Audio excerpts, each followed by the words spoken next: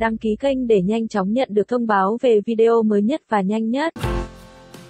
Tạo hình cô dâu của Nhiệt Ba quá xấu, fan phẫn nộ đoàn phim An Lạc Truyện, nghi vấn Địch Lệ Nhiệt Ba chính thức hết thời, còn bị đàn em cướp mất tạo hình, nữ phụ An Lạc Truyện gây tranh cãi vì cướp tạo hình của Địch Lệ Nhiệt Ba.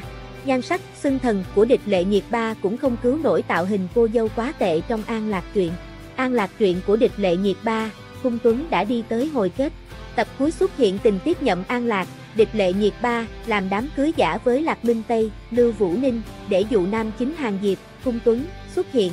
Tình tiết này đã gây tranh cãi dữ dội với khán giả, đặc biệt là trong cộng đồng fan của Địch Lệ Nhiệt Ba. Thứ nhất là vì trong nguyên tắc không hề có hôn lễ giả của nhậm An Lạc và Lạc Minh Tây. Thay vào đó, An Lạc sẽ làm đám cưới hoành tráng với Hàng Diệp. Thứ hai là dù đã thêm tình tiết không cần thiết, đoàn phim An Lạc Truyện lại không hề chăm chút cho tạo hình cô dâu của nữ chính. Cách phối hợp tóc trắng với hỷ phục đỏ, mũ miệng vàng chóe cồng kềnh lại thêm mấy hàng tua rua rối mắt đã khiến nhan sắc của Địch Lệ Nhiệt Ba bị phong ấn. Không chỉ vậy, trang phục trong đám cưới của Địch Lệ Nhiệt Ba bị xem là kém chất lượng cả về chất liệu vải lẫn thiết kế. Trong khi đó, có nghi vấn tạo hình hỷ phục ban đầu của Nhiệt Ba được chuyển sang cho nữ phụ Uyển Cầm sử dụng. Tất cả những chi tiết trên khiến fan của Địch Lệ Nhiệt Ba vô cùng phẫn nộ, hy vọng đoàn phim An Lạc Truyện đưa ra một lời giải thích rõ ràng. Là một trong những tác phẩm trọng tâm được Youku đẩy mạnh tuyên truyền để đối đầu trực tiếp với nhiều đối thủ mạnh khác trong đường đua phim hè 2023, nhưng An Lạc Truyện lại đang bị đánh giá thấp hơn kỳ vọng của khán giả.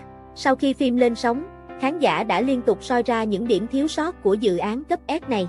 Bên cạnh đó, đoàn làm phim An Lạc Truyện còn bị tố cố tình chèn ép Địch Lệ Nhiệt Ba nhằm nâng đỡ nữ phụ.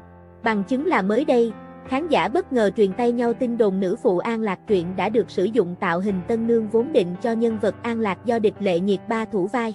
Khán giả còn chỉ ra bản vẽ ban đầu của tạo hình tân nương, dễ thấy tạo hình này Địch Lệ Nhiệt Ba không phải xuất hiện với mái tóc trắng như trên phim. Được biết, tạo hình tân nương tóc trắng của Địch Lệ Nhiệt Ba trong An Lạc Truyện mới đây đã gây lên không ít những tranh cãi. Phần lớn khán giả cho rằng nhan sắc của Địch Lệ Nhiệt Ba đã bị dìm thê thảm trong tạo hình này. Hiện thông tin mỹ nhân Tân Cương bị đàn em cướp tạo hình đã thu hút sự chú ý của cộng đồng mạng, đặc biệt là fans của cô nàng.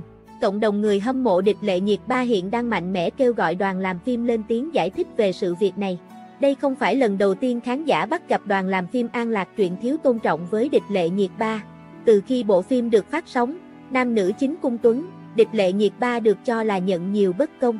Từ tạo hình sơ sài, kỹ xảo giả trân cho tới việc thay đổi kịch bản, thêm đất diễn cho dàn diễn viên phụ đều khiến khán giả bất mãn.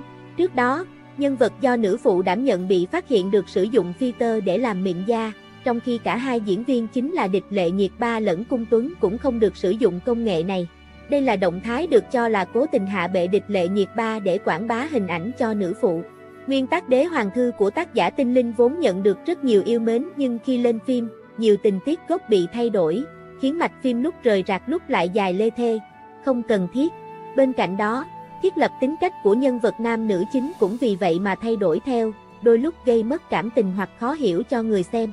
Bởi thế, dù phim sở hữu hai lưu lượng với nhan sắc hàng đầu như Cung Tuấn và Địch Lệ Nhiệt Ba thì cũng khó lòng chinh phục khán giả, thua toàn tập so với Trường Tương Tư lên sóng cùng thời điểm.